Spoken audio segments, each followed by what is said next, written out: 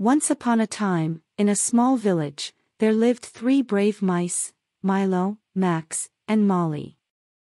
They had heard about the big bad cat who often roamed the streets looking for a meal. To protect themselves, they decided to build their own houses. Milo was the first to start building his house. He gathered straw and hay and made a cozy little house in no time. Max was the next to build. He used sticks and twigs to build a sturdy house, which he thought would protect him from the cat. Molly was the last to start building. She was the wisest of them all and decided to use bricks to build a strong and solid house. One day, the big bad cat came prowling around the village. It first came across Milo's house made of straw and hay. With just a single blow, the house crumbled to the ground, and Milo had to run for his life.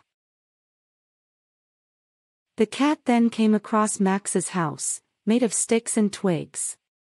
It was sturdier than Milo's, but the cat was able to blow it down with a few more strikes. Finally, the cat came across Molly's house, made of bricks. No matter how hard the cat tried, the house would not budge. Frustrated, the cat gave up and left the village in search of an easier prey. From that day onwards, the 3 mice lived in peace and safety, knowing that Molly's strong and solid house would protect them from any danger that came their way.